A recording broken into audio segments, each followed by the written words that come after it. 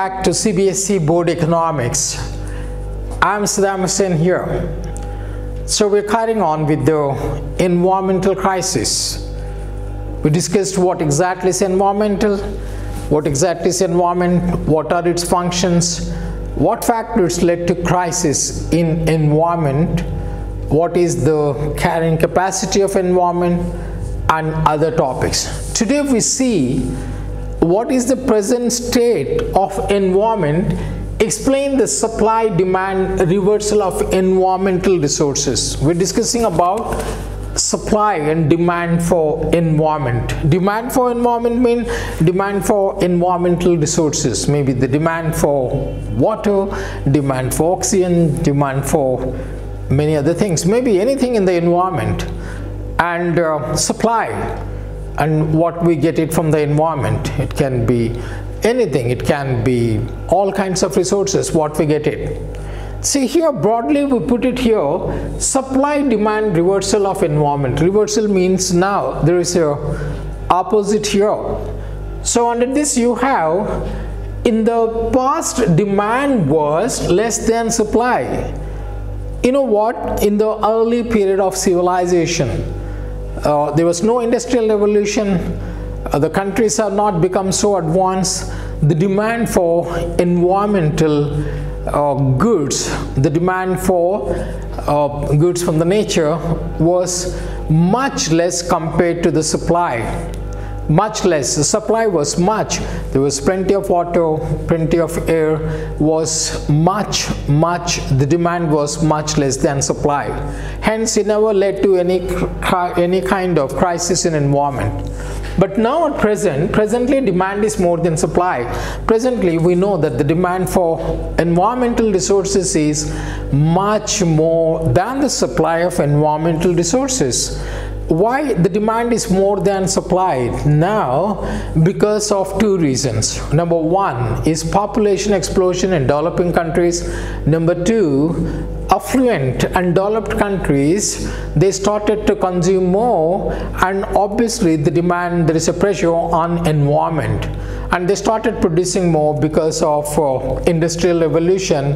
So that's why we say there is a reversal here. Earlier supply was more than demand for environmental resources. Now the demand is more than supply.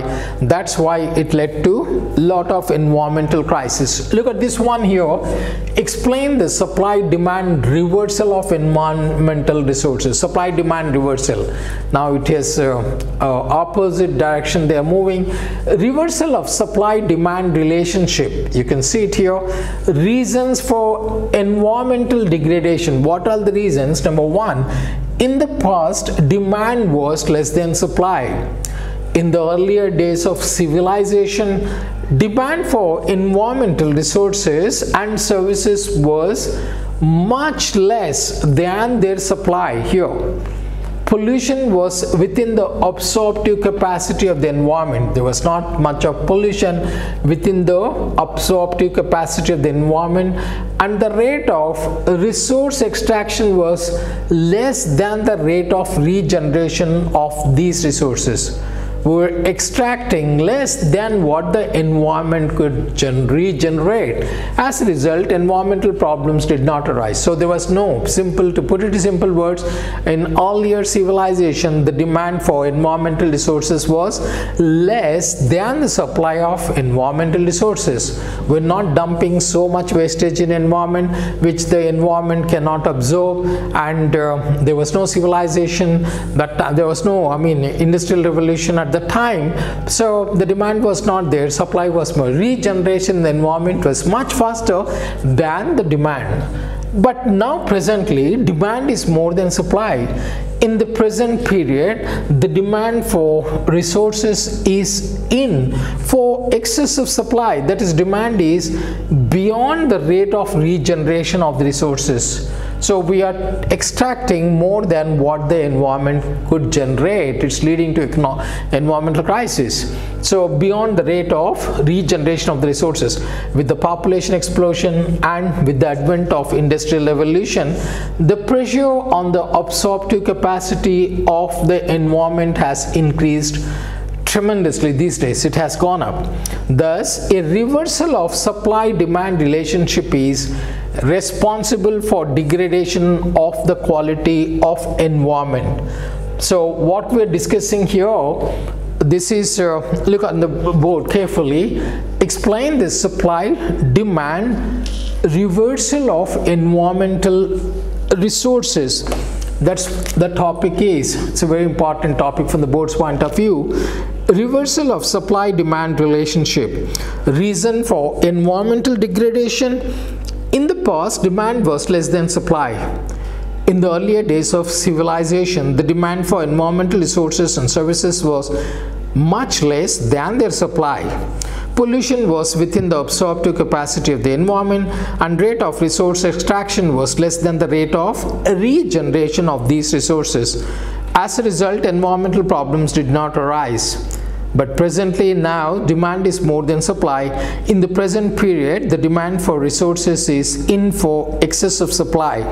That is, demand is beyond the rate of regeneration of the resources.